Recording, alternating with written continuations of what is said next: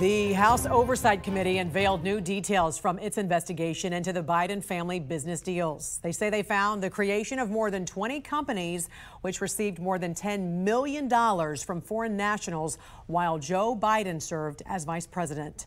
Joining us now with more is president of the Government Accountability Institute and host of the Drill Down podcast, Peter Schweizer. Always great to see you, Peter. Good morning to you. Great to be with you as always, Jan. Thanks for having me. Of course. And you have also done your own investigation and followed the money trail from our foreign adversaries to some of our lawmakers. What did you make of the House investigation and what they revealed? Well, I think it's important, Jan, to point out this is the early stages of their investigation. The research that our organization does is based on corporate records, financial records, that sort of thing. What the House committee has is subpoena powers, so they can actually get bank records, financial transactions, etc.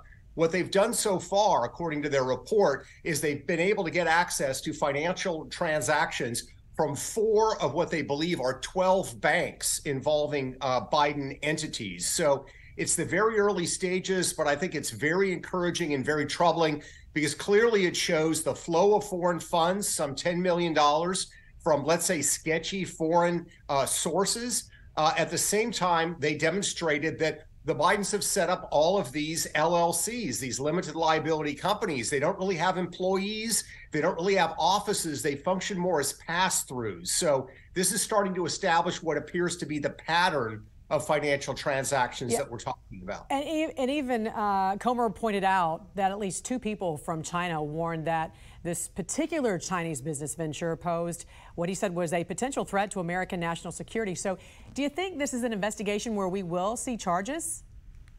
It's hard to say. The committee, of course, can't bring charges. They can recommend charges to the Department of Justice. The Department of Justice, of course, is run by the Biden administration, so you have a conflict of interest that exists there. I've always believed that you need to have an independent counsel, somebody to come out from the outside, as we had during the Trump administration, Reagan administration, et cetera.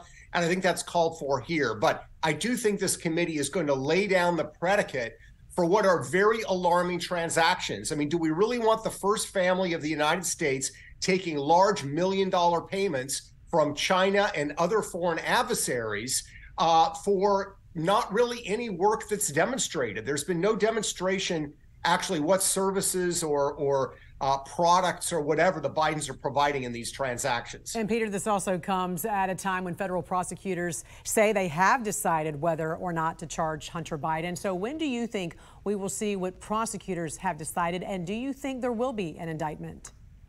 Great question, Jan. I do think we're going to see indictments soon. Of course, I believe that for the last several months.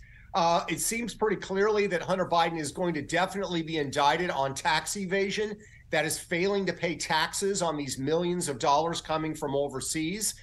He may face charges on a gun purchase, lying on a gun form, but there's a whole collection of other areas where this grand jury has looked. The cases are more complicated, but I believe that's going to be part of what this congressional committee is going to look at, which is foreign influence, failing to register as a foreign agent, et cetera, et cetera. So this is far from over as far as these investigations are concerned or the legal consequences that the Bidens may face. As you said, just the beginning. President of the Government Accountability Institute and host of the Drill Down podcast, Peter Schweizer, thanks for talking to us this morning. We appreciate it. Thanks, Dan.